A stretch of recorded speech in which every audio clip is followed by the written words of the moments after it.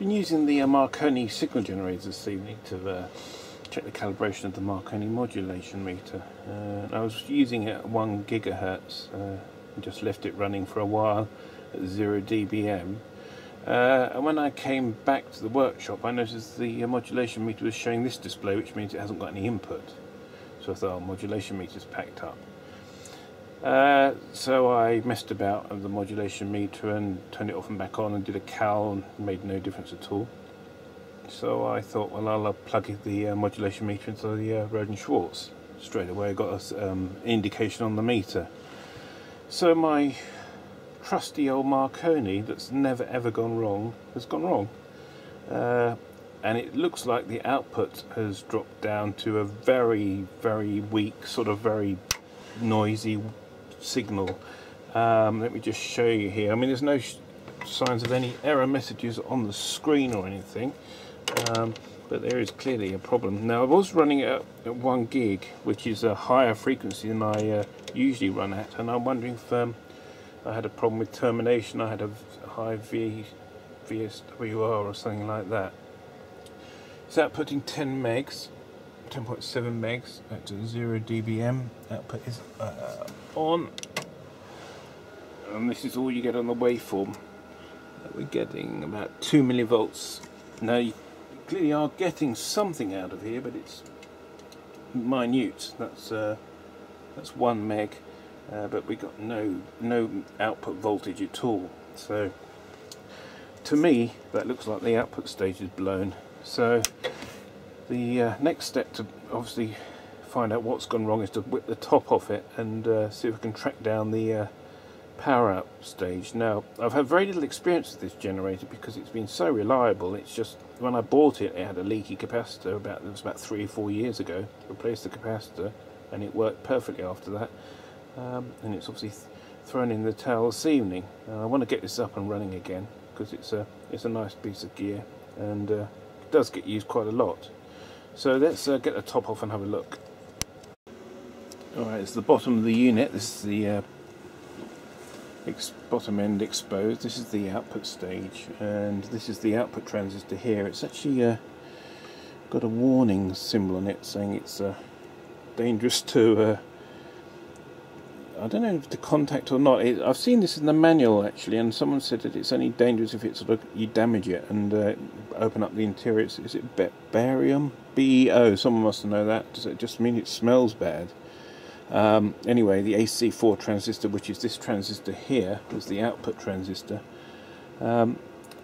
It's how lovely these things are made inside. This is I've never had this apart on this side of the board, but it's because it's been so bloody reliable. But it's very nicely laid out. Now, interestingly enough, I probe the output of the signal here. I'm getting 100 millivolts at 0 dBm, so even though that looks a bit low still, the level is much higher than it was at the attenuator. I'm just having a look at some of the other points. It looks to me that wherever I probe on that transistor, we've got a huge signal there. So that must be the output.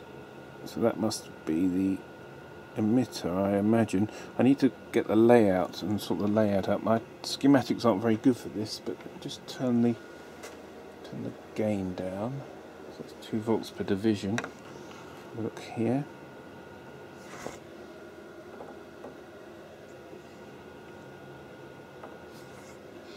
Okay, maybe 2 volts per division, whereas a bit optimistic. Now in theory this is all before the attenuator, so whatever I do with the attenuator shouldn't make any difference. So select RF level, set it to plus 13 dBm, which is is that plus 13 dBm? Yes, it is plus 13 dBm.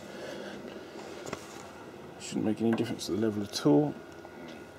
So we're getting, what are we getting there? 2, 4, nearly 6 volts peak to peak. Okay, so it comes out of this connector here, so I think that maybe the next thing to do is try and work out where that goes. Now that must go off to the attenuator for attenuation. I suppose I could just check the front panel again, make sure it hasn't come back. Oh, God, do you believe this? The signal's come back again. So why is that? Okay, so I need to do a few other checks. So I wanted to if I jumped the gun and it was a faulty lead. Okay, let's put this, connect this back up to the scope properly from the front panel and see if my signal's returned again. Okay, right. Back on the rack again. I got left the top off just in case there was anything else I needed to do to it. Let's connect the scope up now. 10 megs, 0 dBm. Loads of drive. That's what's that? 2, 4, 500 millivolts peak to peak. Looking good. So what the hell's going on? Well, I'll show you what's going on.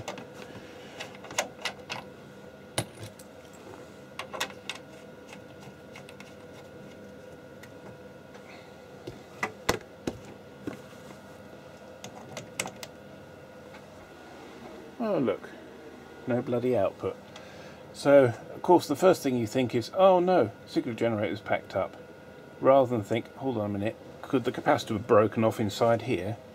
No, so it's going to be the worst case scenario. So I've taken the signal generator apart, found nothing apart when I probed the output of the output stage. And of course there's nothing wrong with the signal generator. My super reliable Marconi signal generator is still super reliable, and actually my soldering is obviously rubbish and the capacitor's broken off. So let's have a look inside here and see what's gone wrong here. I mean, I know it's a pretty complicated piece of gear, this a decoupling capacitor in series with a couple of connections. So let's pop the cover off and see what lurks inside. Okay, this is what's inside, just a simple series decoupling capacitor. And if you look at the connections, I mean, I know they're only tacked on, but they look alright initially. But obviously there is something wrong unless this capacitor's gone open, which they never do. So there we go. You can see there, epoxy thing's not even soldered in. So down to poor workmanship by me. Take full responsibility for that. And I'm going to publish this video to show that don't always assume the worst. If you've got problems with a bit of gear, don't automatically assume that it is the gear. Take a step back and check the leads before you start taking the whole thing apart and fretting over if you're going to be able to get parts for it. Thanks for watching, and more to come. You stupid boy.